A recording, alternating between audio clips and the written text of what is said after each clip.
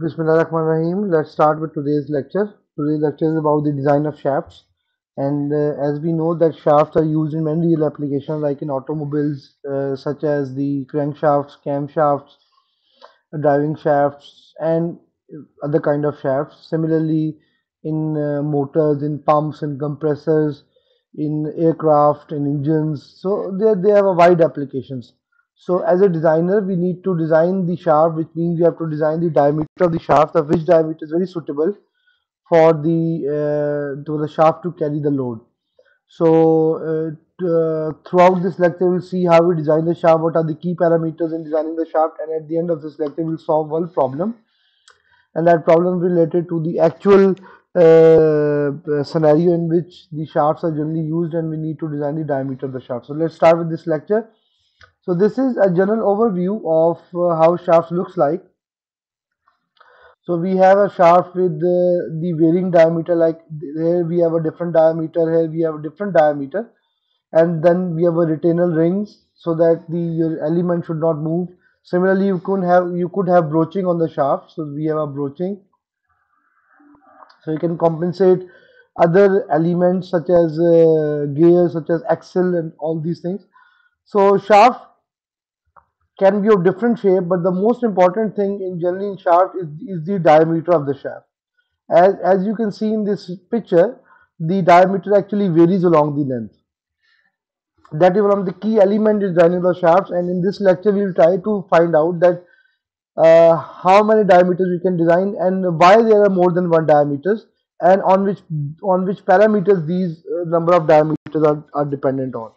So the shaft design, we have a chapter number 14 from Kurmi and chapter number 7 from Shingle. Although this lecture is actually amalgam of both books, so I will just focus you on this lecture. I will just actually advise you to focus on this lecture and just see how we solve those problems. Although the problem that we will solve today is neither in the Kurmi nor in Shingle, but it's actually a combination of both books. So in Kurmi the problem was too simple, and in Shingle it's slightly difficult. So actually this lecture has been prepared to an aim that this will be have a medium level of difficulty, so that you do not have very simple problems, neither you have very complex problems. So, as we know, the shaft is actually a rotating member. The shaft, that was called shaft, and generally it has a circular cross section. It's not necessarily the case in all the time, but generally the shafts have a circular cross sections, and the idea is to transmit power, and it could retain gears, pulleys, flywheels, cranks, sprockets, and other kind of elements that can transmit or actually power. The axle, in other hand, is actually also a circular member, but the axle is a non-rotating member, and it's generally used to support elements like pulleys and wheels. One of the most common example of axle is like the rear axle of your bike. It's like a bolt, and the idea of this is cross section is circular, but the idea is that this axle has to support the weight of the bike. So that's why it's a non-rotating member. So although if you look at the shape of, if you compare the shape of shaft and axle, it's actually looks like the same, but the functioning of shaft and axle is very different. Shaft is actually a rotating member, where axle is generally a non-rotating member. Some people got confused by the word axle, because in cars the shaft that transmit power from gearbox to the wheel is generally called as axle of the car, but that is technically called as shaft. It's actually a driven shaft, but generally in common terms we call it as a axle. But in more technically, axle is a non-rotating member, in only used to support rotating members. Uh, Shaft, the elements that can be mounted on shafts are gears, pulleys, flywheels, clutches, couplings, sprockets, and other elements. And there could be number of fitting techniques like press fit, like keys. You can use keys as we discussed in the first lecture, dowels, pins, splines. So definitely for retaining those elements onto the shafts, you need to require certain elements, other machined element that is used to retain those elements on the shaft. So, for example, we use fits.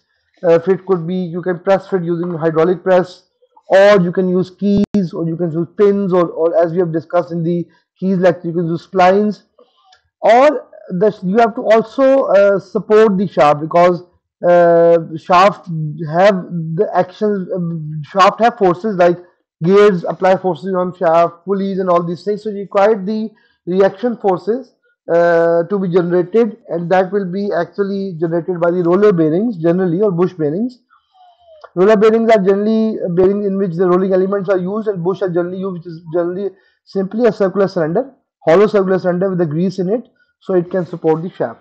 So there are also retainer ring. Retainer rings are generally used so that the bearing should not move from its place, or it should move on the shaft. Similarly, we have grooves, we have thrust bearings to support the axial loads. So we have one set of element which is used to transmit power, which are gears, pulleys, flywheels, clutches, and then we have other type of elements like bearings or retainer rings. They are used to support the shaft. The shafts could have bending load, it could have torsion load, it could have the axial load. In this lecture, we will more focused on bending and torsion load, and we will not see the axial, because axial load is generally the design of the shaft with axial loads are generally slightly difficult, and the axial loaded shafts are very rarely used in practical applications. One of the applications in which the shafts are used is like drill bits. Drill bits actually experience axial loading. Similarly, the propeller shaft of the ships, they also have the axial loading. But apart from these few applications, most of the real world applications generally do not have the axial stresses. So that's why in this lecture we will not focus on axial stress, but we'll more focused on bending and torsional load, which is generally about 90% cover the 90% of applications. The material could be, the shaft material should be high strength. It could have good machinability. You can machine it. You can change the diameter, or you can use, or you can actually machine it in whichever way you want. Similarly, you have a low notch sensitivity, which means any discontinuity on the shafts could not have a high stress concentration. It could have good heat treatment properties, and it could have high wear resistance, which means should not wear as there is a sliding on the gear, on the shafts. So these are some properties of the shafts. So the following reasons are generally used. So shear stresses are generally due to torque. So what happens is when shaft rotates, it actually transmits power. So for example, let's say you attach a shaft from motor to a pump. So what happens is the motor generates the power, and that power is transmitted through the shaft to the pump. So that during the transmission of the power from the shaft, from the pump to the from the motor to the pump, the shaft actually experiences stress. The stress is generally is a torsional shear stress, and that is because of the torque that is transmitted. Similarly, if the shaft is carrying some elements like gears, pulleys, or something like that, the shaft also bears the bending stresses because of the weight of these elements, as well as because of the load that these elements apply on the shaft. So let's say, for example, a gearbox of your car or a bike, it has the gears. The gears are mounted on the shafts. So we have a small shafts, number of shafts that is mounted in the gearbox, and these gearbox actually have the gears mounted on those shafts. So these shafts actually experience the bending load as well as the shear load, because the gears are rotating, that's why shafts are rotating, and the shaft also experience the torsion load as well as the bending load. And in some cases, as we have discussed in the gearbox, we could have the combination of both kind of loading. We will see this in our problem. Okay, we have discussed this before. So again, the shaft could have torsion load, combined load, or bending load. It could have torsion load, it could have bending load, it could have combined load. Again, remember, it could have axial load, but for the sake of this lecture, we have ignored it. And I've explained earlier that axial load could be in real world application um, like drill bits, or the propeller shaft, but applications are very rare in practical life. Okay, though the allowable working stresses that we actually use to design the shafts, generally they are from ASME standard, and these ASME standard says that the uh, the if you know the yield strength or the ultimate strength of the material, so the your maximum working allowable stress, normal stress, will be 0.6 of sigma y or 0.36 of sigma u, whichever is less. So you calculate both these values, and whichever is less, you will use that value for the designing of the shaft. Similarly, if you want to find the allowable shear stress, as per ASME standard, is if that is zero point 0.3 of sigma y or 0.18 of sigma u, whichever is less. So you have to calculate both, and whichever is less is actually used for the designing of shafts. Okay, if the shaft experience only the torsional load, which means it has no element, like just a simple example, I just draw here. So we have, let's say, a motor, and we have a pump here. So in between we have a shaft here. There could be a coupling in between to connect two shafts. So now the coupling is not actually a power transfer. It's a connecting element. So this is a shaft. So power transmits from this side to this side. So this shaft only experiences torsional load. Why? Because this shaft does not have any element like gear, pulley, or something like that. So this shaft only experiences torsional load. So the formula that is used to design the shaft is the simple this relation that we have actually you have seen it now more than I think so 100 times. Is tau r equals to T over J. So from this relation you have to find diameter. How to find diameter? R is simply d by 2, T the torque, the J is pi by 32 d4, and when you get this value out, this tau is tau allowable, what you get is diameter equals to cube root of 16 t over pi tau allowable. That you have seen it this formula a number of times. Now if you have a hollow shaft, the only difference that we got apart from previous lecture, the hollow shaft generally means that shaft is actually is hollow from inside. So you have an outer diameter and you have an inner diameter. Clear? So in those cases, in the hollow shaft cases, the only difference in J is nothing but pi by 32 d outer 4 minus d inner 4. And the second difference is in case of radius, you have to take the outermost radius, which is d naught by 2. There is no difference. There is no other difference in solid and hollow shaft other than we have J is equals to pi by 32 d4, the outer 4 minus d inner 4, and the radius is the outer by 2. So you can see here this, so this is actually J and this is actually R.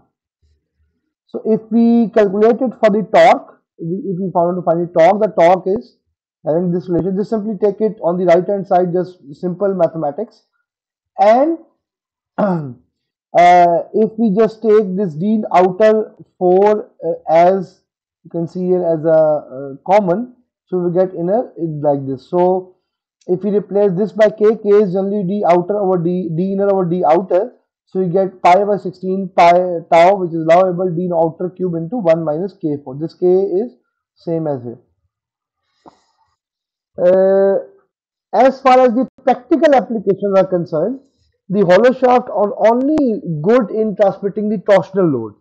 They are not good in transmitting the bending load because bending actually requires a solid cross section, and these shafts are not very good. But they are very good in if you want to transmit only the torsional load. These shafts are very good in transmitting. One of the most common example, and you have seen these. I think you have seen these shafts. The shafts of the trucks, the large vehicles, they used hollow shaft for the transmission.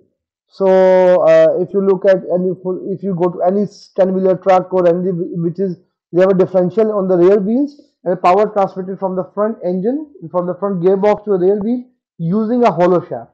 But because these shafts only have to transmit torque, not any bending load, so generally these shafts are hollow.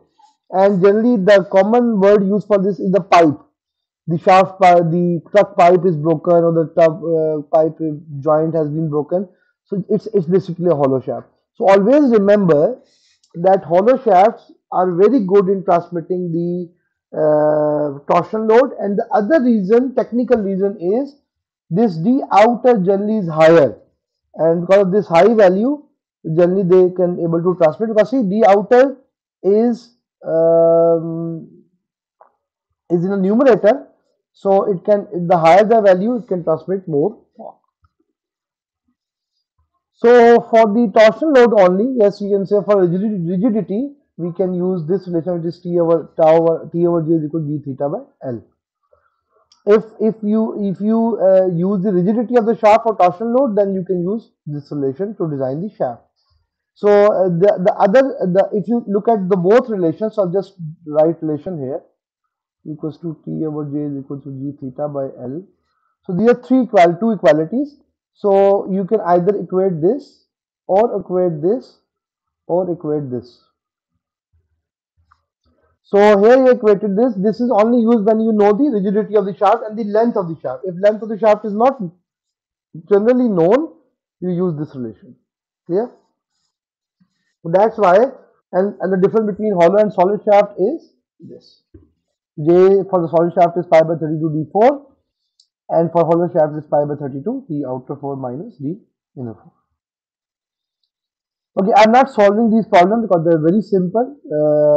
Just to give an idea that the formula is cube root 16 t over pi tau allowable, and as you can see here, we have 2000 rpm, so power is 20, so power is 20 kilowatt, which is 20 into 10 to the power 3 watt.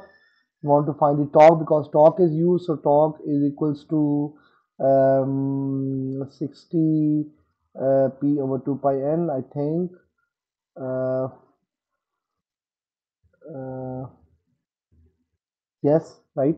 So 16 to 10, 16 to 20 into 10 to the power 3 divided by 2 into pi into n is 200. We get torque equals to, just wait a minute, I have to calculate it. So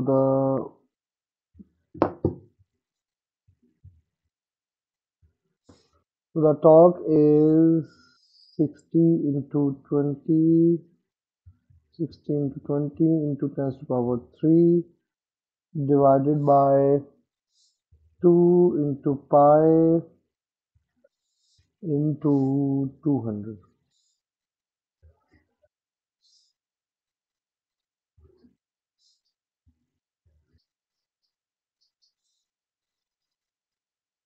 Okay, just wait, I have to recalculate it. 20 kilowatt, 60 p over 2 pi n, p equals 2.3 by 60. So we have, I will calculate again. So 60 into 20, 60 into 20 into 10 to the power 3 divided by, just hold on, divided by 2 into 2 into pi into 200. So the answer is 954.9. So the answer is 954.9 Newton meter. So the tau allowable is 42 megapascal. Just to put the values here. So cube root of 16 into torque is 954.9 divided by pi is 3.14, and tau allowable is 42 is 12/6 because we are we're using in newtons. So just to calculate that, just wait a minute. So 16 into 954.9 divided by pi into 42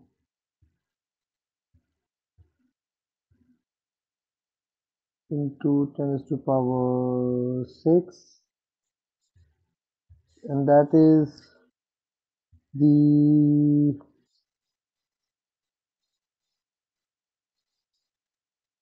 cube root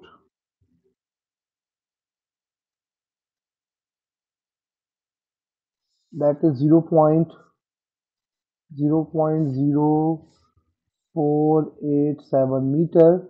So you can conclude that that is 48.7 millimeter. So this is the design if only the torsional load is considered for the shaft. So the shaft diameter for this 20 kilowatt is a very huge power. It's nearly about roughly about 28 29 horsepower. So for this kind of shaft we have to use the, and then because orbit shear stress is very low like 42, then the diameter is around 48.7 mm. Similarly, if you have to solve this again, just to give you a hint, the shaft is using 1 megawatt. 1 megawatt is 1 into the power 6 watts.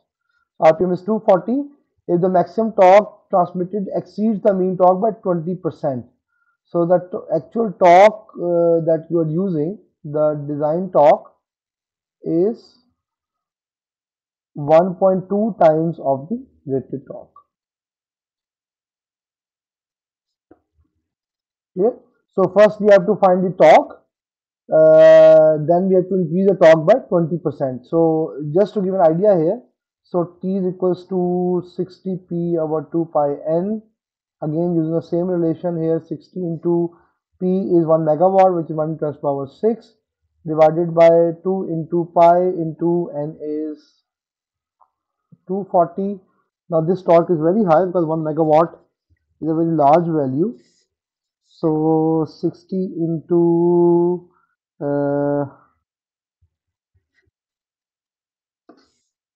10 power 6 divided by 2 into pi into 240. That's a very large value. So 39,788.7 Newton meter. So now you're determining if the maximum torque exceeds the mean torque by 20%. So your maximum torque is 1.2 of T. So which means the torque that is calculated it, you have to increase it by 20%. 20% means T plus 0.2 of T, which is 1.2 of T. So this is just 1.2 of T is 39788.7. So this is your so just calculate the value 397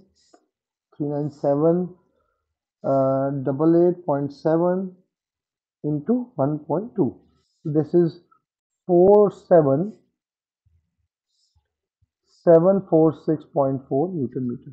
And that's the same law which is there. You have to use the same relation. D is equals to cube root of 16 T over pi tau log.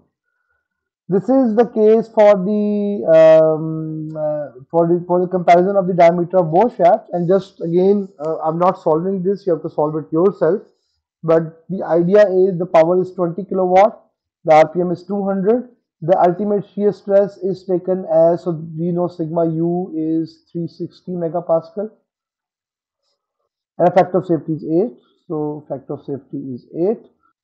If the hollow shaft is to be used in place of solid shaft, find the inside and outside diameter. If the ratio of inside to outside diameter is 0.5. So K is 0.5.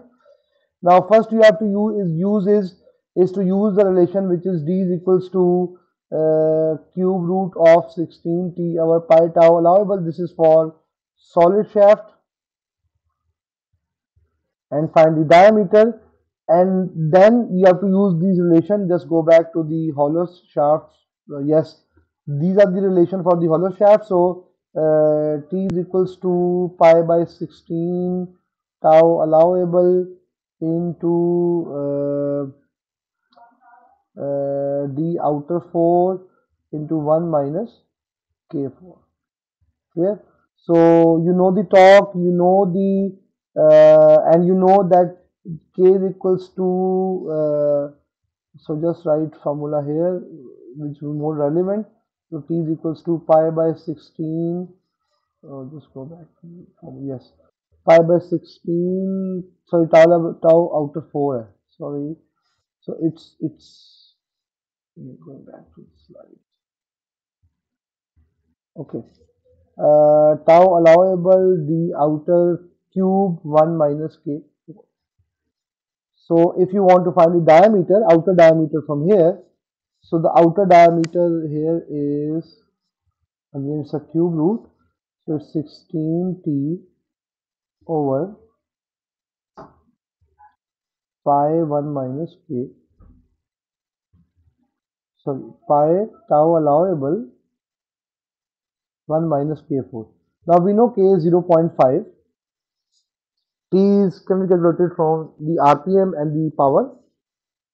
The first you can find the diameter of the solid shaft, and then use relation you can find the outer diameter, and you know that the inner outer diameter ratio is 0.5. Now you can find the inner diameter from this formula. So this is how you can solve if you have the hollow shaft. And this is a very important problem regarding the exam, that there could be a problem in which you have to compare both shafts and see which shaft has the good capability of transmitting the power. Okay, now we consider the bending load. Till date we have only used the torsion load, and for the torsion load we have to use the same relation, which is part tau by r equals to P over J. But in case of the bending load, we have to use a bending relation, which is sigma b is equals to my over I or m over z, where z is I over y, which is called section modulus. So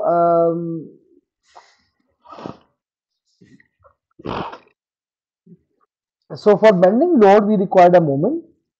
We required the distance from center to outermost fiber, and we divide the moment of inertia. Clear? The y is the distance from, if you have a shaft like this, the distance from center to outermost fiber is nothing but the radius of the shaft, which is d by 2, as you can see here. And the I for the shaft in bending load is pi by 64 d4. So if you put the value here, m, the value of m which is remain the same, so m can be written as pi by 32 sigma b into d. Or in case of hollow shaft, this factor can be added. See, the formula is same till there. This formula is same for solid and hollow shaft. The only difference is you have to use this factor, which is 1 minus k4 for the hollow shafts. As we have discussed, the hollow shafts are not good in transmitting the bending load. So generally, hollow shafts are not used in bending loads. But yes, there are certain, like if you are a designer, you can say I can design a shaft which is hollow but can be used to transmit bending load, then you have to use this relation. I'm not saying that they are not used, they're generally preferred, and the reason is because their cross-sectional section modulus is not large as compared to the solid shaft. And for the bending load, we required a high section modulus so that bending stress will be less. So for the case of solid shaft, the Z, which is the section modulus, is generally large for the solid shaft, and that's why they are preferred. But you can use hollow shaft for the bending load as well. Okay, so a simple example could be you have a shaft, you have a bearings will be used to support the shaft, and you have a gears. Now gears generally have a pair of gears, like we have a bull gear and we have a pinion gear, small gear and a large gear, and power can be transmitted from here to here or could be transmitted from here to here. It depends again on the in which application you're using, and then you have other bearing and you have a belt drive. Clear? Now as you can see here, we have the loads that are transverse in nature. So we have the rotation of the shaft, and that rotation actually applies our torsional load. Okay? The rotation of the shaft actually transfers some power, and we have elements like this is gear, this is pulley. So we have a bending load. These elements actually apply bending loads on shafts. So these are also called transverse loads. Transverse word is actually derived from the concept that the load direction is perpendicular to the axis of the shaft.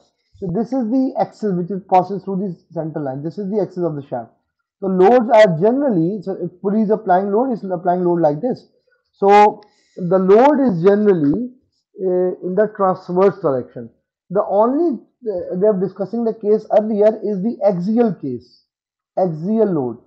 Axial load is not discussed in this lecture, but axial loads are in, as we have discussed in the start of this lecture, is actually used for very specialized application, like I told you, drill bits or in propeller shafts or in some practical real applications, but generally they are not very well used. So we only consider the torsion load as well as the bending load.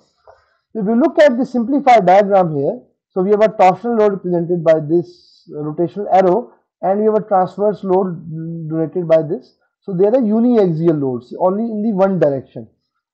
So in case of the one direction, we have, if you consider the mechanics of material, if you remember the mechanics of materials, so we have an element, the stress element. On a stress element, we know we have a normal stresses on the perpendicular to the faces, with sigma xx and sigma yy, and then we have the shear stresses sigma xy or sigma yx, that is parallel to the faces. So if we have a load in only one direction, which is again in the vertical direction, so we have the one of the you can say stress is removed because there is only one normal stress. So we have sigma xx. So if you have simple element, you can draw Mohr circle. Again, purpose here is not to draw the Mohr circle, but to give an idea that Mohr circle can be drawn from this concept. So we know what is sigma xx, sigma yy, and tau xy.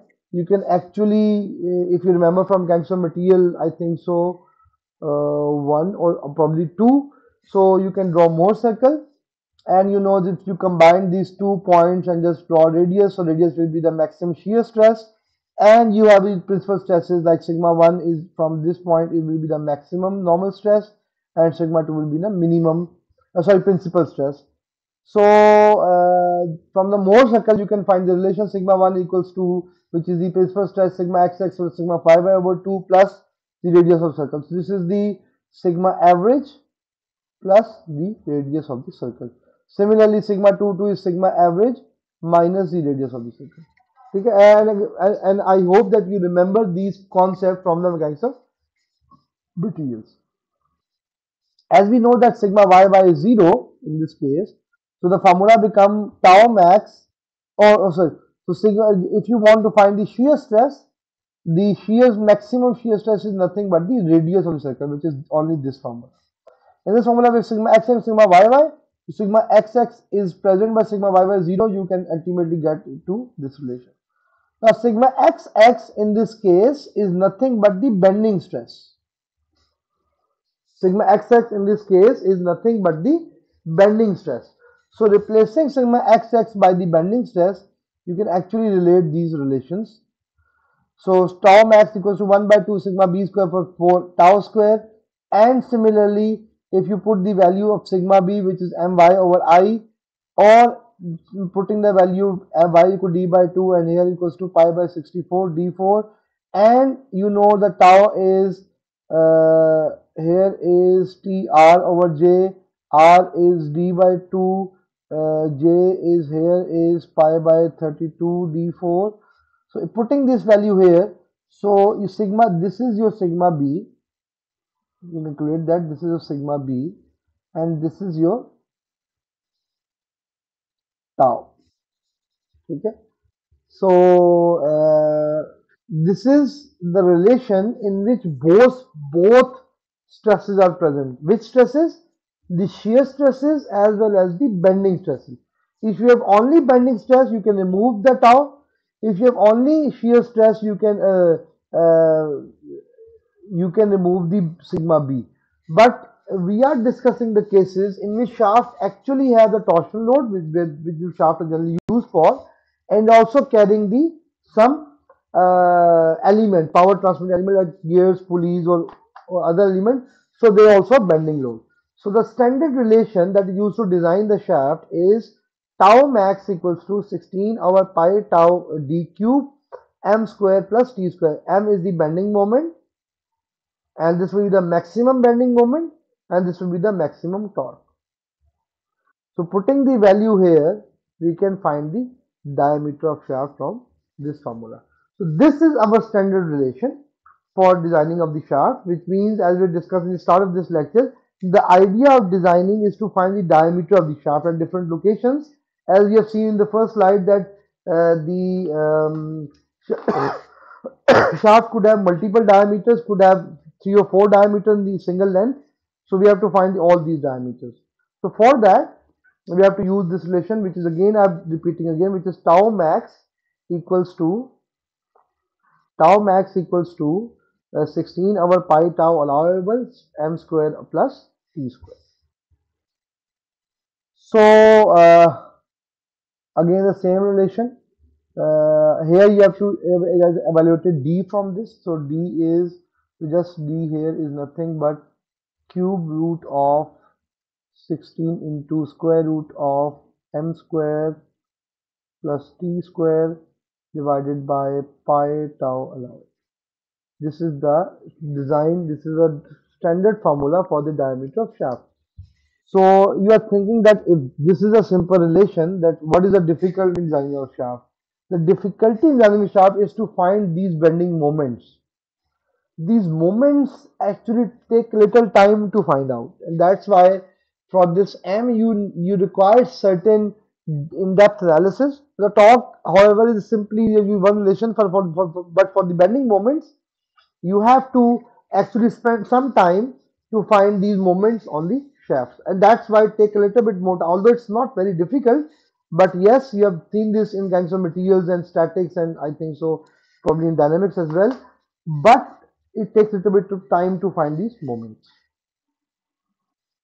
As you can see here, the if you use the normal stress as your design parameter here, so then this formula can be utilized. So we have additional sigma b here, and then the other relation. This is both are derived from the Mohr circle.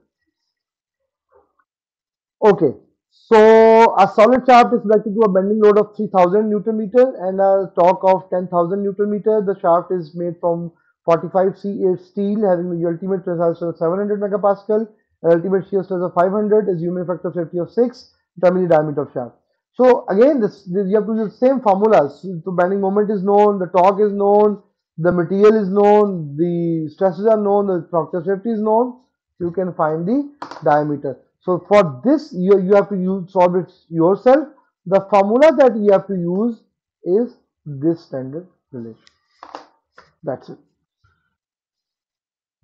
We will see those cases in which we have to evaluate these bending moments. So this is the case for, okay.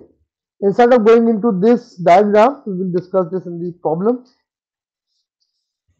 But let's start with the basic element that is generally very commonly used. So first element that is generally used is called spur gears. Spur gears is one of the most commonly used gears on shaft, and these spur gears are generally used like the gearbox of a motorbike actually have a shaft and spur gears. Similarly, these commonly used gears that are used to transmit power are the spur gears. Spur gears have the tooth shape like this. This is the shape of a spur gear, and we have a pitch circle, which is called the effective circle. If you remember, and you will see more detail in DME2, in which you design those gears. But we have a addendum and dedundum.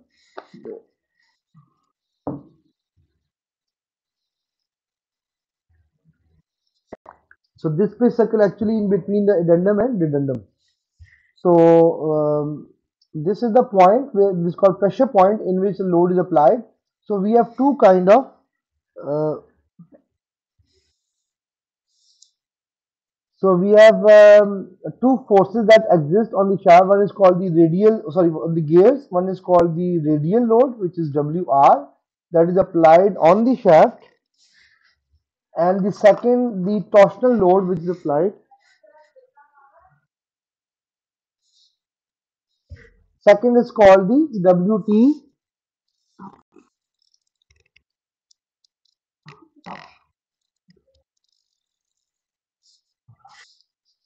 So second load is the WT, which is the tangential load. So tangential load, if I just draw teeth here, that's simple teeth, simplified mode. So we have a radial load. So this is the shaft. So this is the gear. Let's say I'm not drawing other teeth. This is the shaft.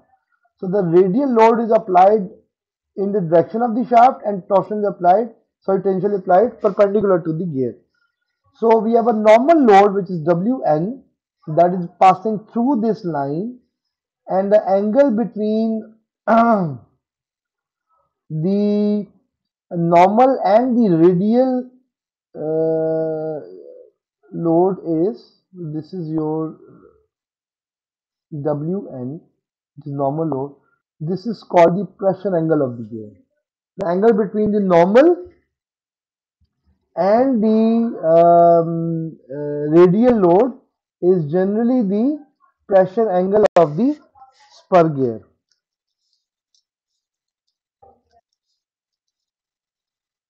So, uh, so you can see now that if I just draw this diagram here, so this WR can be expressed. Okay, WT is generally the driving force of the gear. So it actually rotates the gear, which is nothing but, so this type of, this is actually a force. We can evaluate it from the simple relation like torque is equals to F into R. So this W2 is a force that is actually used to drive the gear, and that is equals to torque over diameter of the gear. This diameter is called the pitch diameter of gear. Always remember pitch diameter or effective diameter. Here this is called pitch diameter or effective diameter. So WT can be found out by using the standard relation of torque over radius of the gear. The WR, which is the radial load on the gear, on the shaft due to a gear, is by using this triangle. I'm again drawing this triangle. So we have Wn here, we have Wr here, and we have Wt here. This is the phi. You can see that Wr is nothing but Wt tan phi.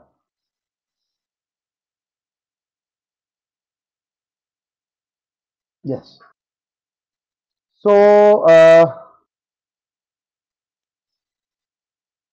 yes. So if you know Wt, which is can be found from this relation, and phi is the pressure angle generally given. So pressure angle, stand pressure angle is 14.5 degree for the work gear, but it could be 20 or 25. So it ranges between around 13 degree to 25 degrees. So it could be any angle depending upon the shape, the size. The smaller gears, like small spur gears have a less pressure angle. The larger gear have a slightly high pressure angle, but the range is generally between 13 to 25. So you can find sigma, the magnitude of sigma WR as well. I'm again leaving this. Again, this is the gear mounted on the simple gear mounted on the shaft. So we'll see the case in which there are pulleys and gears mounted, both are mounted on shaft, and see the combined case. And then it's very good. So see, here is also given, the pressure angle is given as 20 degrees. So it's also given. This is the diagram for the previous uh, figure. So I'm just leaving it for you. You can able to solve.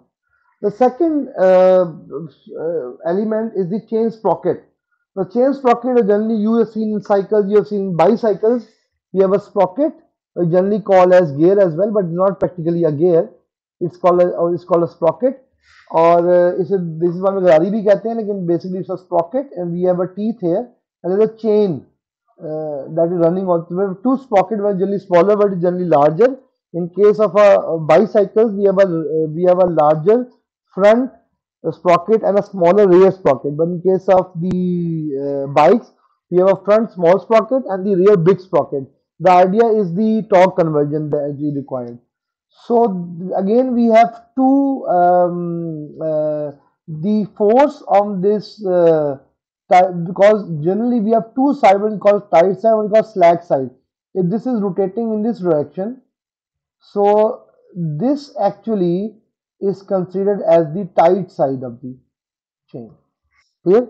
And generally on the slack side we have no force because it's made of generally of metal. As you've seen in bikes and in cycles, the sprung chains are generally made of metal. So on the tight side, tight is generally determined from the direction of rotation. So if this is direction of rotation, this is the tight side. Clear? And this is the slack side. The tight side it can be find out from using this relation, which is torque over radius. Again, the same relation is used as that of gears, which is the torque over the radius of the sprocket. Here again, it's basically this diameter. So you can see this diameter. This diameter is called the pitch diameter of sprocket. Okay, so that is we have to use in this relation.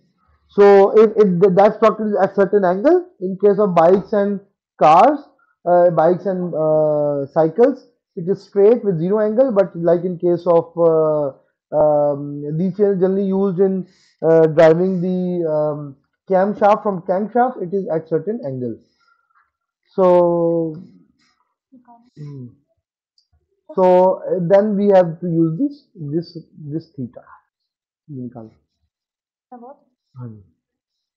So this theta is generally used for that angle. But in case of bikes and cycles, then there's no need to use this angle. It's the same FC that can be used.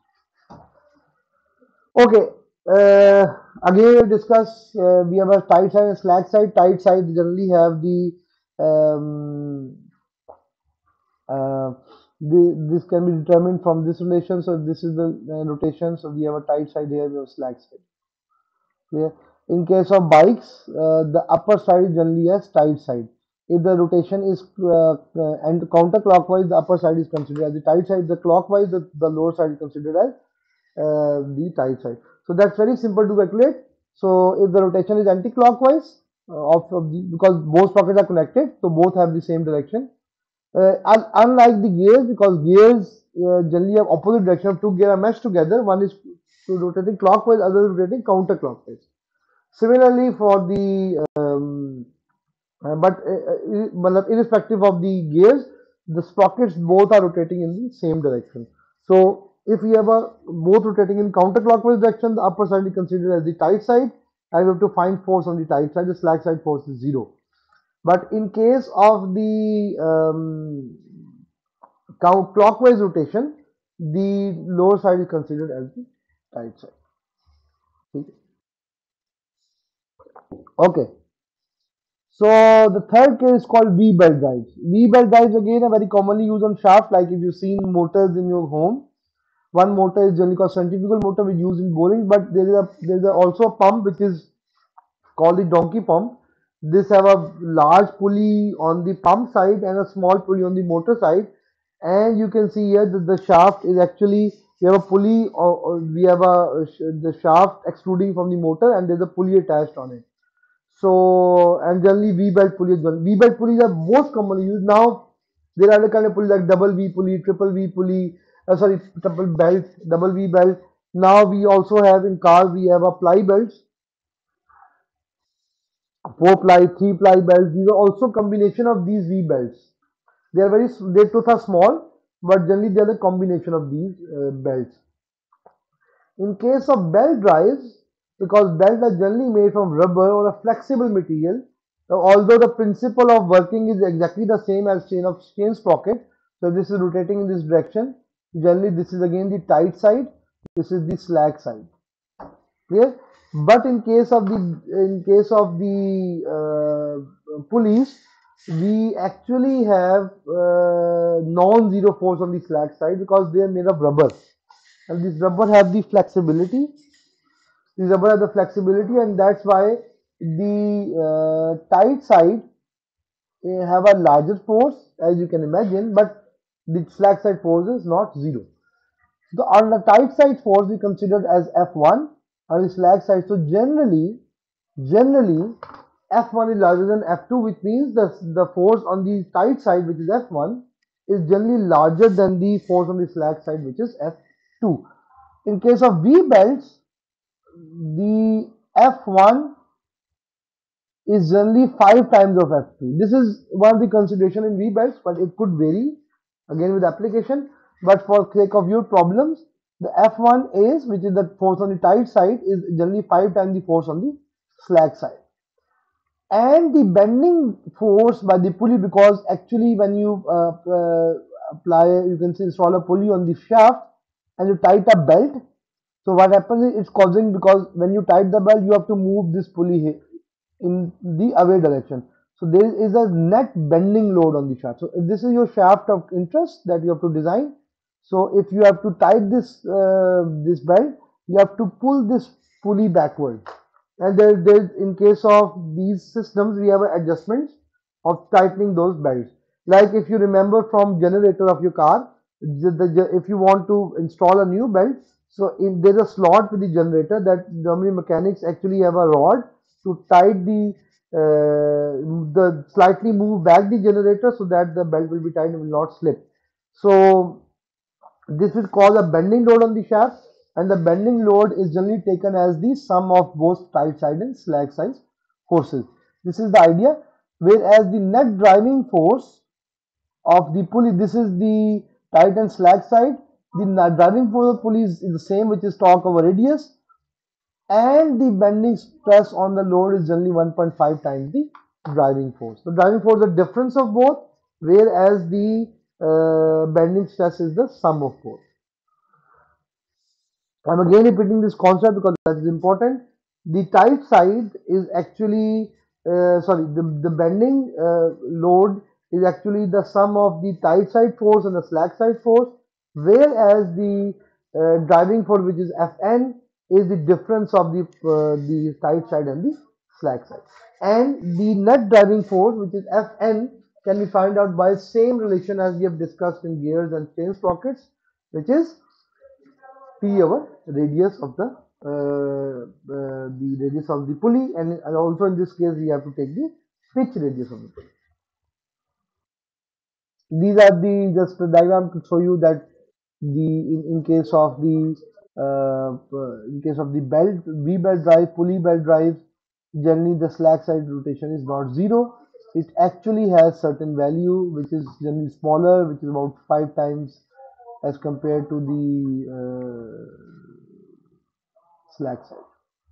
Okay, this is a problem that we have to solve. This is our last part of this lecture, and this is the problem that is given. This is, by the way, one of the problem from final exam, and that's why the idea of giving you this problem is that you have a diagram in which you have a gear. This is gear B, this is gear A. They are horizontally placed, and this is gear A, this is gear B.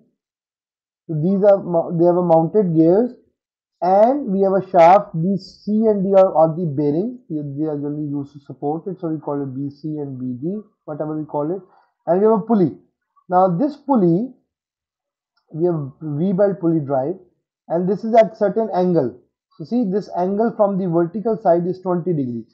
So actually we have a pulley that is inclined at certain angle. Clear? So this is, so we have 4 places at which elements are there. So we have gears at location A and B. We have bearings at C and D, and we have the pulley at E. So as you can see from this diagram, we could have 4 diameters at 4 different locations where the elements are there. Now the distances of these are known, like the distance from gear 1 to bearing 1 is 20 centimeter. The distance from bearing B to bearing C is 30 centimeter. Again, from bearing B to bearing D is from bearing B to the pulley E is 20 centimeter, and rest are also known. So let's read the problem. Analyze and design a step shaft. Step shaft means it could have more diameters. According to ASME code, so we have to use the ASME standards for the stress analysis. The shaft is machined from AISI 1144 steel. So this steel is very common, 1144, 1045, AISI. These are very common used steel for shafts. They have a yield strength of 620 megapascal and ultimate strength of 745 megapascal. This is a very high stress because the shaft material is generally made of steel with high grade steel, and they have generally high durability. The shaft rotating counterclockwise, supported by two bearings C and D, as we discussed and seen in diagram, receives 20 horsepower from the pinion. So pinion A is a driver gear connected to electric motor. So what happens is we have electric motor which is connected to the, so we have a motor here which is connected to the this gear, this pinion which is small gear, and this actually transmit power. So power enters here from the shaft and exits from here. Clear? So receives 20 horsepower from pinion. The power ultimately delivers to a plastic crushing plant through a chain sprocket. Sorry, it's a chain sprocket. I'm sorry. It's not belt drive. It's chain sprocket. Okay, so chain sprocket mechanism at E. So ultimately power enters here and leaves here. So if you want to transmit power from this side to this side, your shaft should hold this power or transmit this power. So now what data is given? Pressure angle of the gear is 14.5 degree. Shaft RPM is 600. The diameter of gear A is 10 centimeter. Again, this is the if the pitch diameter is not written, then you consider it as a pitch diameter. The pitch diameter of gear B is 25 centimeter, the diameter of sprocket is 22 centimeter, and the bearing outer diameter is 8 centimeter. Now we have to find, the idea is to find the diameter of the shaft at 4 locations, which is at B, at C, at D, and at E. So now let's go to our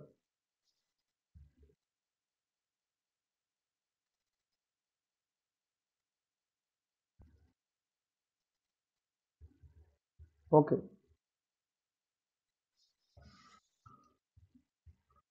just hold on.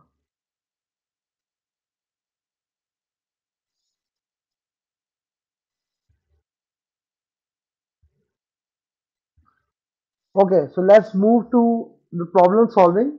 So this is a problem, the only one problem we are going to solve today. So let's first see the problem. This is the problem that we have seen before. Okay. So now we start to solve this problem. Again, I'm just repeating, the idea is to find the diameter of the shaft at 4 locations. For the sake of simplicity, I am just using Newton per millimeter square in place of megapascal. So all of my calculation will be in millimeters. It's up to you if you want to use it in, sorry, I will be in meters.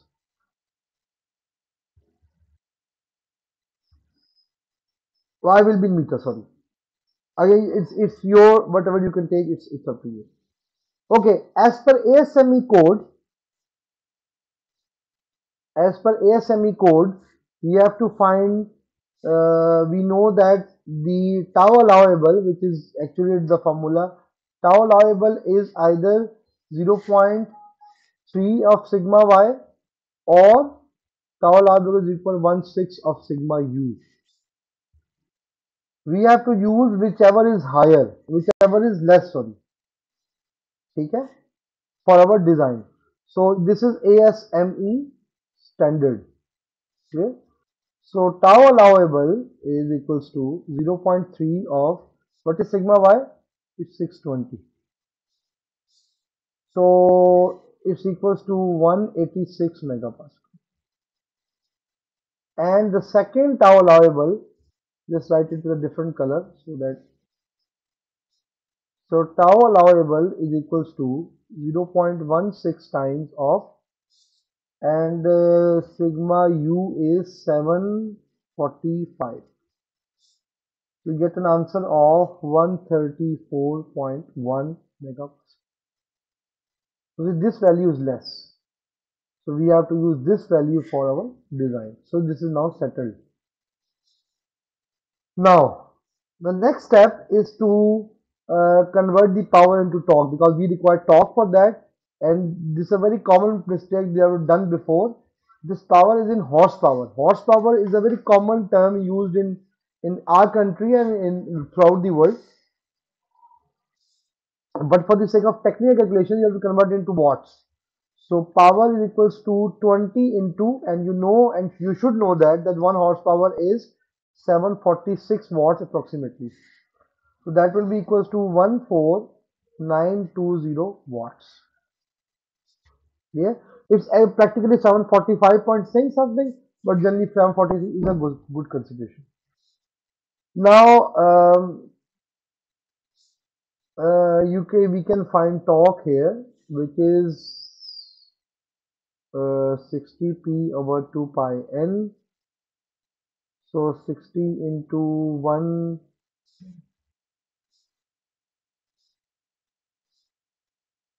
60 into 1,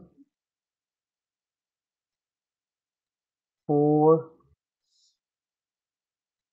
14920 divided by 2 into pi, the RPM is 600.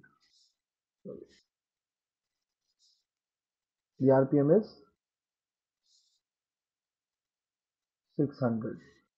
So you get an answer of 237.6 Newton meter. This is our torque. Now the next thing, we have find the power. We have actually find the law of stress. We have find the power. We have find the torque. The next step is to draw a free body diagram. For a free body diagram, I've just drawn it, just show you here, but you have to draw it in the exam. So look at here, how we draw the free body diagram.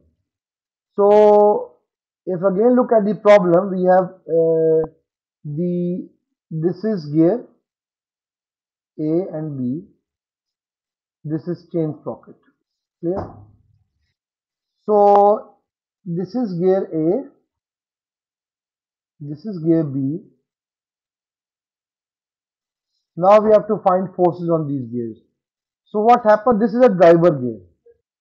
Clear? So driver gears. So we have a normal force that running through here, which is Wn.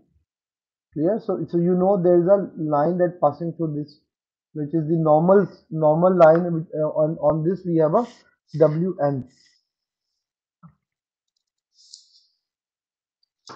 and we have a vertical force which is Wt. Now Wt is always perpendicular to the gear. So if this is the two gears, so this will be Wt and this will be Wr. So Wt is always perpendicular to the tangential to the gear. So this is your Wt. Your angle between,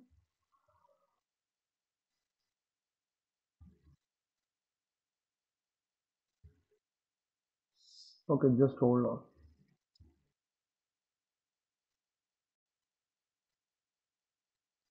I think there's a correction, and that is the pressure angle is between the between normal and the tangential component. I think I just misquoted before. The angle is between the radial, between normal and the tangential component. Yes. So look at, this is the phi angle. Clear? So we have two forces. This is the again normal force. We have a Wn and Wr here. So this is the action force and this is the reaction force. So what happens if this is a driver gear, this apply a force on this gear. So we have this is the radial component, this is the tangential component. Similarly, opposite to these forces, this gear actually apply a reaction force on the small gear. So we have in the same with the same magnitude but in opposite direction. So for example, this is Wt and this is Wr. Wr is in this direction, the other gear will be in the opposite direction. This is the reaction load. Leave the direction of these bearings, look at the direction. So if we have a central load which is, so the bending load which is Fc is actually applied at the center of the pulley. So we have two components. One is the horizontal, one is the this component, horizontal component, and the vertical component. So if this angle is 20, this must be the cos component, this must be the sine component.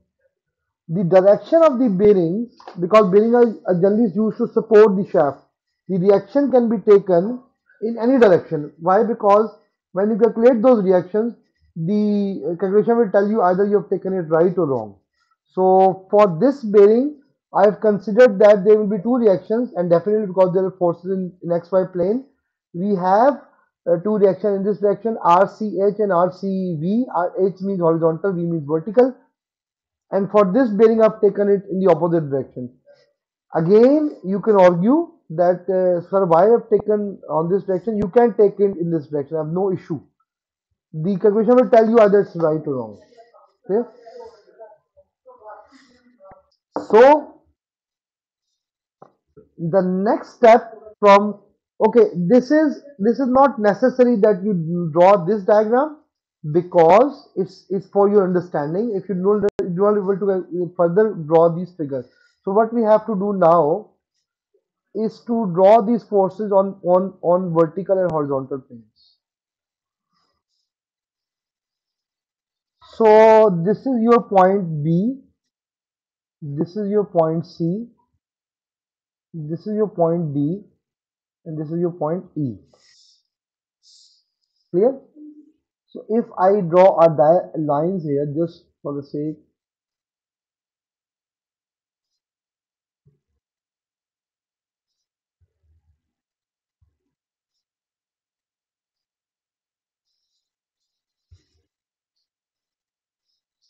okay. So for this case, there is a very important concern here that okay, the forces Wn is not considered. I have to only consider Wt and Wr. Now the main question here is which direction we have to use, the action or the reaction. So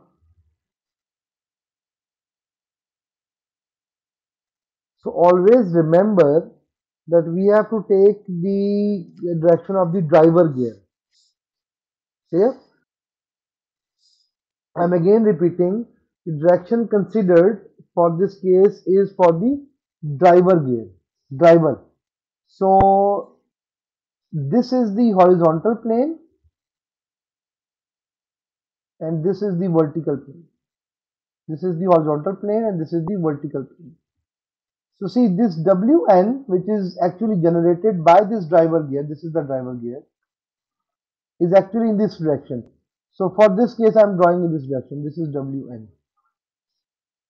You can draw it opposite. Yes, you can. But then RCH is taken in opposite to this. So I've just drawn it RCH. This direction are relative. So if the Wn is in this direction, then it will be in this direction. Okay? So I have taken it in relatively. This must be opposite. If you draw it Wn here, for example, if you draw Wn here, then you have to RH here. It doesn't make much of a difference to the calculations. Just remember that. Clear? So, okay, you have taken this RDH in this direction. This will be same as the WN, which is RDH. So, see, you have taken it in this direction. You can take it opposite and just draw it on the above side, no problem. And we have two components. One is vertical, one. So, in the horizontal component, this is RCH. So, FCH. This is in the same direction as that of this. See, so this component is actually in the same direction as that of this. So the direction is horizontal component, which is FCH. This component, I'm just drawing with the red color. This component is actually in the same direction as RCH. So we just draw it like this. FCH. This is the horizontal plane. So what we have done is we have actually splitted those.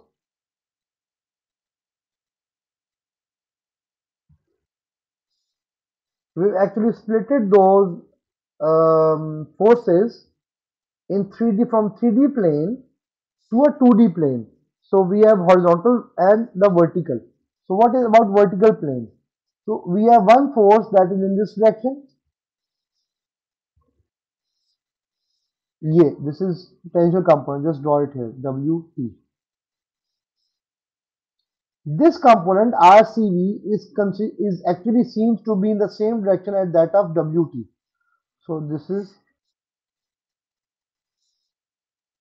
RCV. Similarly, this is actually in opposite direction. Just write it here. RDV, and this vertical component, again this vertical component actually in downward direction, same as RCV. So the is this is called FCV. Clear? I hope from till now you have understood how we have to draw those directions. So first of all, as far as gears are concerned, I'm again repeating to summarize this. The gears have two kind of forces. One is called radial force, one is called tangential force. The angle between the tangential component and the normal component, which Wn is called phi, which is a pressure angle. And we have the tangential component is always tangential to the gear, and radial component is always perpendicular to the gear, which means along towards the shaft. And the only the action forces on the driver gear forces will be considered for our analysis. Similarly, in case of pulleys or in case of chain sprocket, you have to see in which this chain sprocket is in this direction. So we have two components in the same direction. One is horizontal, one is vertical, and then we have to see the comparative directions of all the components. We have to draw it on separately on vertical and horizontal planes. This is the idea. And we know the distances in between. Distances are very important. So this distance is just verifying. This distance is 20 centimeter. This distance is 30 centimeter, and this distance is again 20 centimeter. Okay. Similar is the case for the vertical plane. Now, if these forces are known, now we have to calculate the magnitude of these forces. That is very important. Now we know the direction, it's settled now. Now we have to find the what are the magnitude of these forces, and that is very important. So let's start with component by component. So let's start with the gear. So we know that gear tangential force is torque over d by 2. We know from theory. So torque, okay, what is the torque?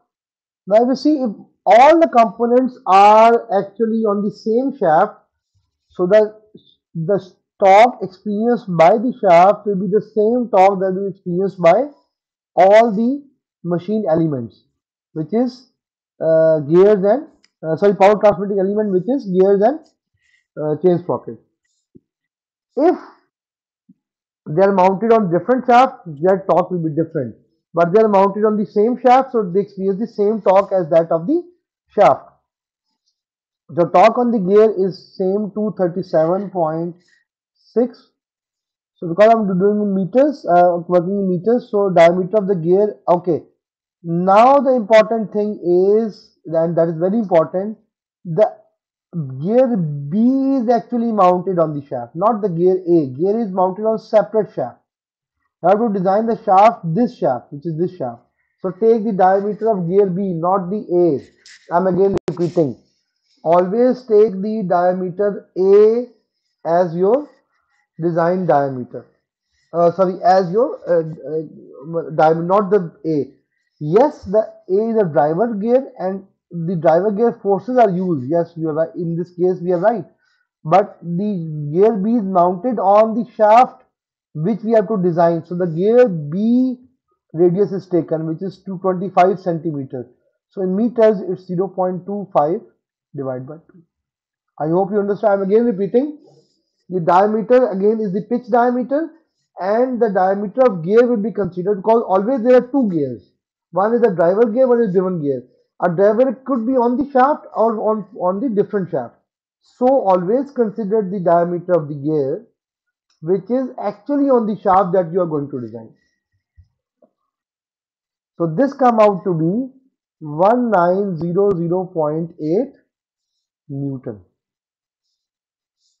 And as we know, that WR is equals to WT tan phi. This is, we have seen it before. So radial component is 1900.8 Newton into tan and phi, the pressure angle of the air, which is given is that is 14.5 degrees. The value will come out to be 491.6 Newton. So the dominant force here is the tangential force. Okay, the second component, which is want to find the forces, action forces, is the chain sprocket. So for the chain sprocket, we know that the driving force of the chain sprocket is torque over the radius. Torque is same because again it's actually mounted on the same shaft, and radius of the, because chain sprocket is one only a single sprocket, so the sprocket is 22 centimeter. So here it's 0.22 divided by 2. So the value will come out to be 2160 Newton. Now we know, as we rub it, so just want to see the angle. So this angle is 20 degrees. So we know that we have two components, one is here, one is here. So this component is the cos component, which is FC. So the vertical component is FC cos 20 and the horizontal component is FC sin 20. So FCH is FC sin 20 degree and FCV, which is vertical component, is FC cos 20 degree. FC is 2160 into sin 20 degree, and the answer is 738.8 Newton. Similarly, for the vertical component, this is 2160 times cos of 20 degree, and that is equals to 2029.7 Newton. Now we have known the forces that are applied on the gear. Now we have to find the reaction forces. So for this sake, I'll just take a screenshot of this. And the idea is that when we finding the moment, that is,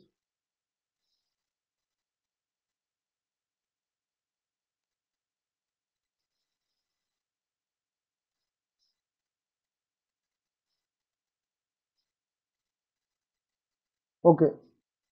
This is the page, and I've just actually rearranged these pages. No problem. So now finally, so we know W1, we know WT, we know FCV, we know FCH. Now we have to find RCH and RDH, RCV and RDV. So for horizontal plane, summation of forces equal to 0. Summation of forces in horizontal plane equals to 0. So you can say WH plus RDH minus RCH minus FCH equals to 0. So what is not known is this. So RDH minus RCH equals to FCH minus WH. Sorry, not H, WN, sorry, WN. So RCH is, sorry, RCH is 738, 38.8, and sorry, that is WR. I'm very sorry for that. That is WR. It's a radial force. WN is not considered as a force. It's a normal force. This is WR, sorry. Just for the sake of correction, this is WR. Yes. So WR.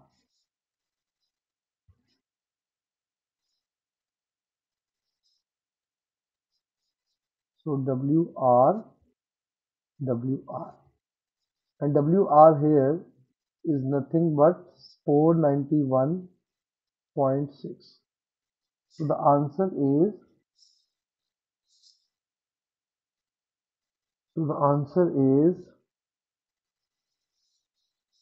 247.2 Newton. Clear? And the second thing you can say is take the moment at around C or at around D. Again, to find a summation of forces, summation of moment around point C, taking counterclockwise as positive, equals to 0. So the moment will come out to be counterclockwise is positive, so minus WR into, I'm using the meter, so 0.2. 0.2 is the distance from this point to this point, plus RDH into plus RDH into 0.3, which is this into this moment, and we have this again, it's a clockwise, so minus FCH into 0.3, 0.2 plus 0.3 is 0.5, and that is equals to 0. So here WR is known. What is WR? It's 491.6. What is FCH? That is 738.8. I hope with the one step you can find RDH. So RDH, I'm writing the direct value because just you have to find this value. Every other value is known. So RDH is equals to 1559 Newton. The positive value shows that you have taken a correct direction of RDH. Similarly, now RDH is known. RDH minus RCH equals to 247.2. So RCH is RDH minus 247.2. So 1559 minus 247.2. So you get answer of 1311.8 Newton. Again, the plus sign shows that the direction of RCH is right. Similarly, for the vertical plane,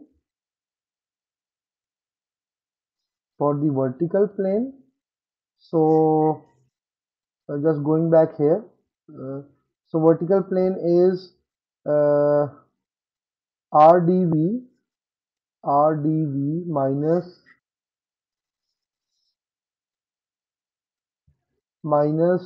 WT minus RCV minus FCV, minus WT minus RCV minus FCV equals to 0. So RDV minus RCV equals to FCV plus WT.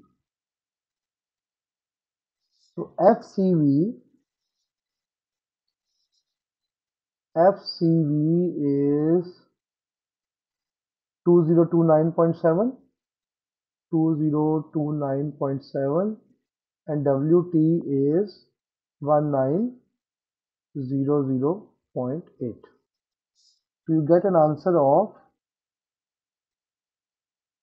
3930.5 Newton. Taking the moment about point C, again with the taking clockwise, I'm just writing the moment directly. So if take a moment around this point, which is C, so WT into 0.2, and again it's anti-clockwise, so taken as positive. So WT into 0.2 with the positive sign, plus RDV into this, again it's anti-clockwise, so positive.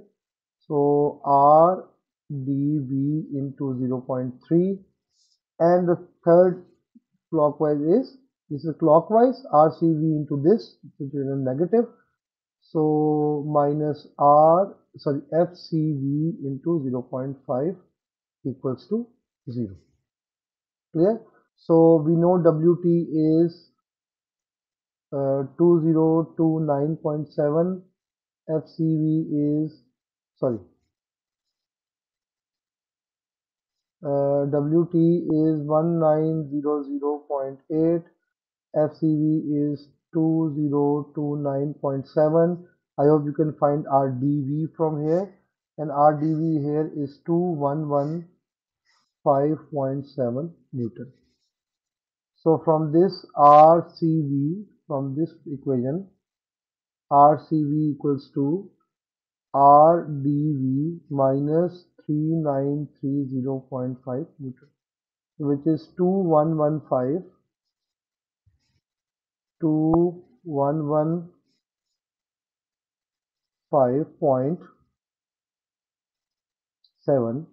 minus 3930.5.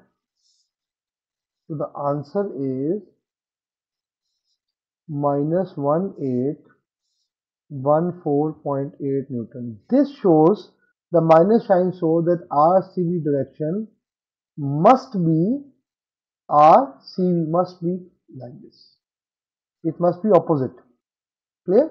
So magnitude remains the same, no problem. The minus sign shows you it must be in the different direction, and you have to correct it because again you have to find moment. What is the idea of finding these forces? Now, because forces are known, as I told you in the start of this lecture, the only difference thing we have to find, the difficult thing is the moments. And for the moments, you require forces. Now finding the moments. The moments are only can be find out at the midpoints. The edges moments are considered as zero. Now for ideally you have to draw shear force and bending moment diagrams, but because this numerical will take so long, so I will, for your simplicity, I will skipping this. You do not need to draw shear force and bending moment diagram, but you can draw it. You know that from Kinetic Material Theory. But for the sake of DME, I am giving a leverage that in the exam you need not to draw this shear force and bending moment diagram, but magnitude you need to find it, because if without that we cannot design the shaft. So again, finding the bending moment separately, horizontal plane. Okay, just have to, sorry, to again transport this. The corrected R, sorry, corrected direction for RCV is this one. Just draw it with the red. This is the corrected direction.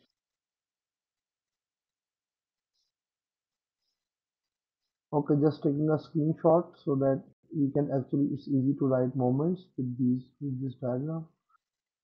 Adding to a new page. Okay.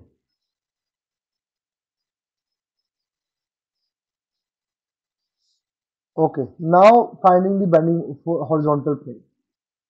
Taking edges bending moment equal to 0. ठीक है, so mid में निकाल लें from this point, इसको यहां से निकाल लें फ्रॉम दिस बेंडिंग मोमेंट और इसका यहां से निकाल लें. I think so you get the same, just verify. Okay, just so bending moment at point C is, what is RCH?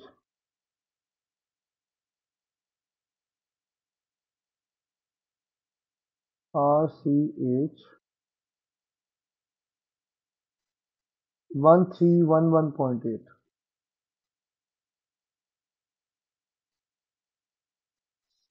Just hold on.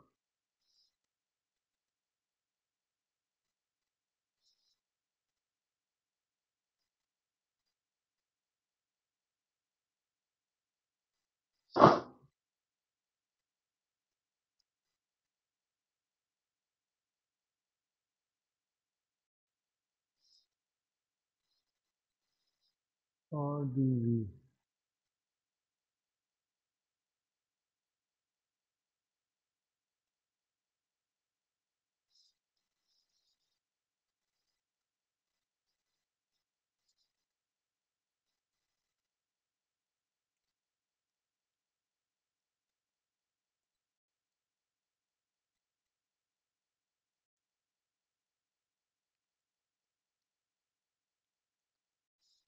Okay, so taking bending moment at point C is at point C is this into this. Okay, so it is clockwise taken as negative. So what is WR? WR is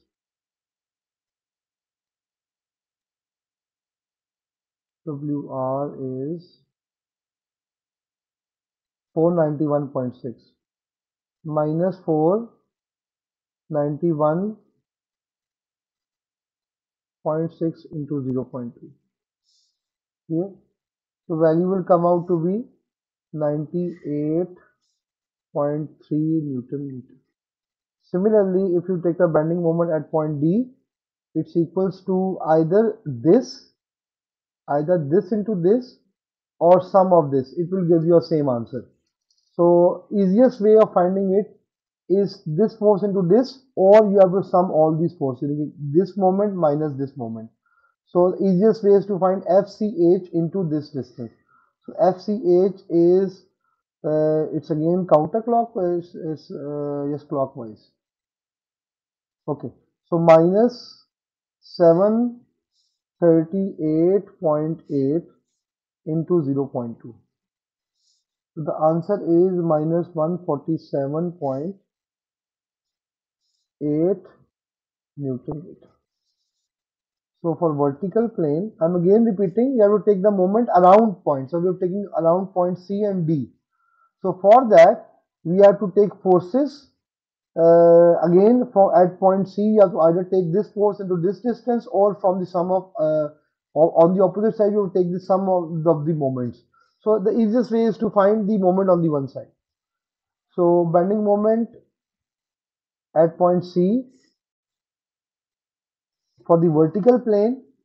So again, at point C, it's Wt into this, it's positive. So Wt is 1900.8, which is this, into this, which is 0.2. And the clockwise was taken as positive.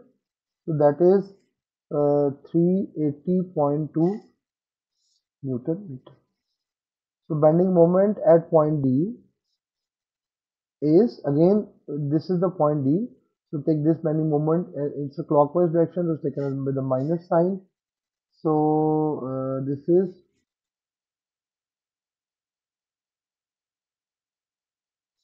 so the FCV is 2029.7 into 0.2, and that is 40 minus 405.9 Newton meter. Clear? So just for the sake of verification, we have taken this here. Just see the how we come up with the on the other side.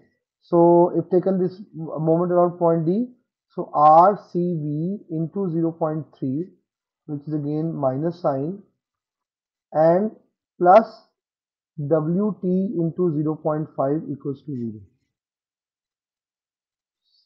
This is the moment around point D. Clear? So RCV is 1814.8 into 0.3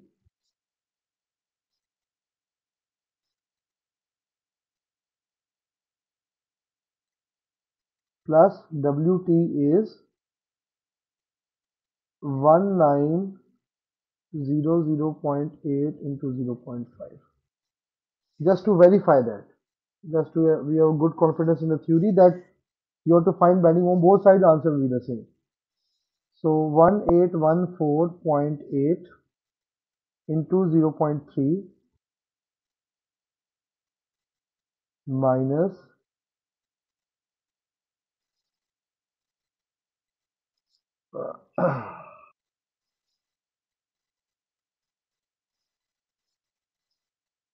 minus 1900.8 into 0.5.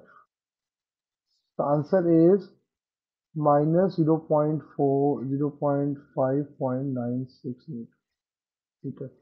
This is giving an idea that either you take bending moment on the by taking a simple force in this direction, or the summation of forces in on this point, the answer will be the same. This is the verification. You do not need to do it on in the exam, but if you want to take the bending moment at any point, take the nearest force and just find the moment for single. Otherwise, the moment is same from both on both sides.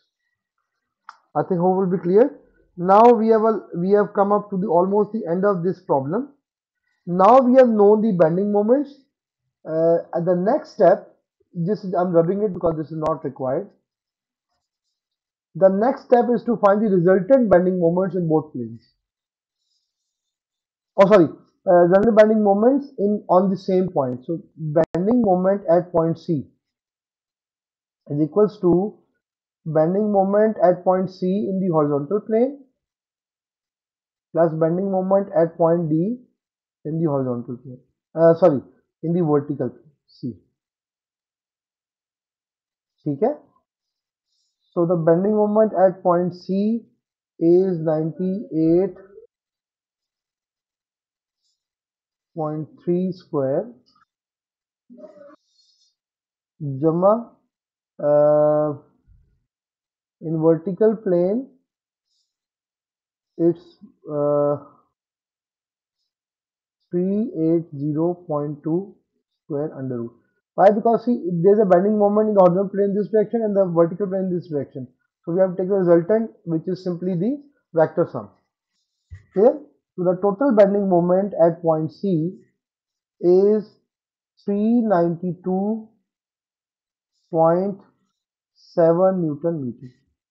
Similar is the case for bending moment at point D, which is the resultant bending moment, is again the bending moment. So just draw it here. H, H, V, V.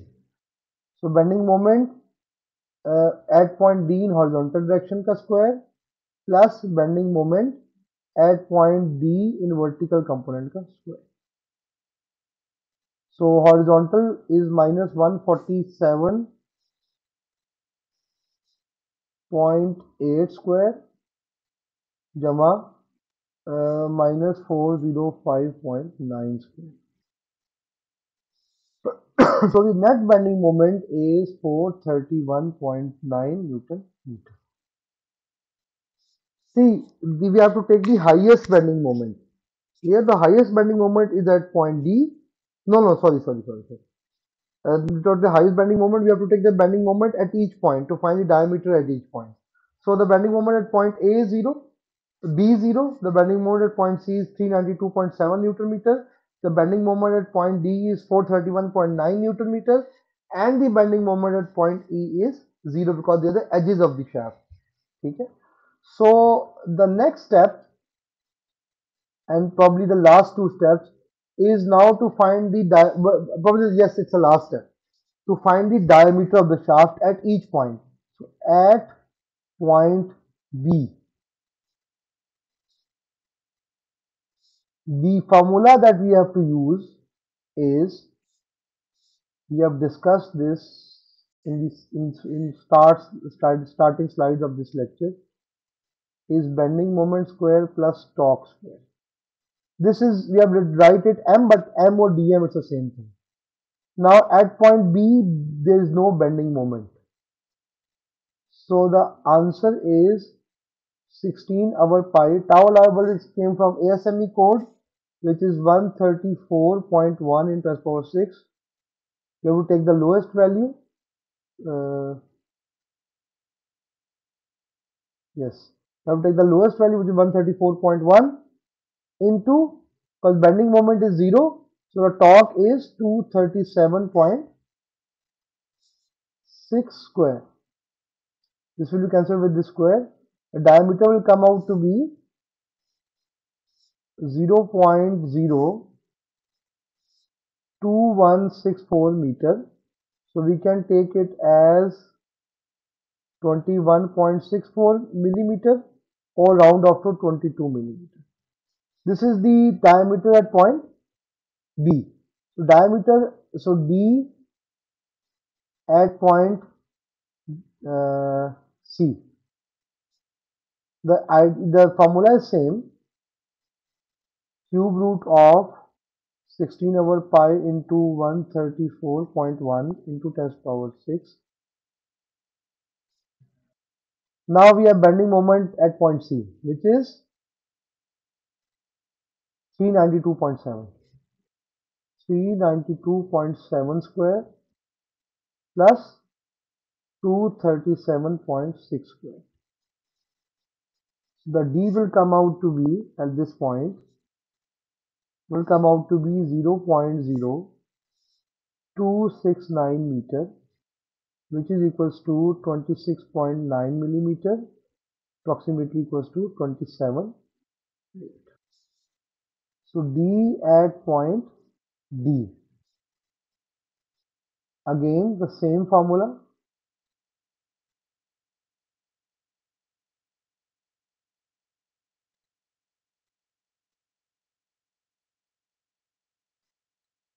And now we have the bending moment at point D is 431.9. 431.9 square plus 237.6 square. Torque remains the same. Diameter will come out to be, in this case, is to 0.0275 meter, which is in fact 27.5 millimeter or 28 millimeter. And last but not the least is the D at point E. At point E we have no bending moment, which is 0. So the cube root of 16 over pi into 134.1 into 10 to the power 6. So no bending moment, but the torque is 237.6 square. The diameter will remain the same as that of point B, which is 22 millimeter. So this is how we design the shaft at 4 different locations at which 4 different elements are located. I hope you understood this problem. I will upload the problem of solution of another design problem of the shaft, so you will have more comprehension. And I hope when we come in the class, you will have seen this lecture, and if you have any problem in the solution of this problem, we will discuss in the class. The last thing that I want to mention here is, as far as pulleys are concerned, if there could be 3 elements: gears, pulleys, and sprockets, not more than that. So if pulleys are come instead of sprocket, the only difference between pulleys that you have to find the bending force and the driving. So to find the driving force, which is Fn, and that is T over D by 2, and then bending force, which is the actual force on the shaft, can be calculated from the driving force. So I will upload one of the problem in which we have actually used belts instead of sprockets. So then we have a more comprehension in the understanding. I hope you understand this lecture. And if any problems, you can approach me on WhatsApp, or the good thing is you'll come in the class, inshallah, on 8th of the week starting from 8th January. Then you can discuss these problems in the class. Thank you very much for your time. Allah Hafiz.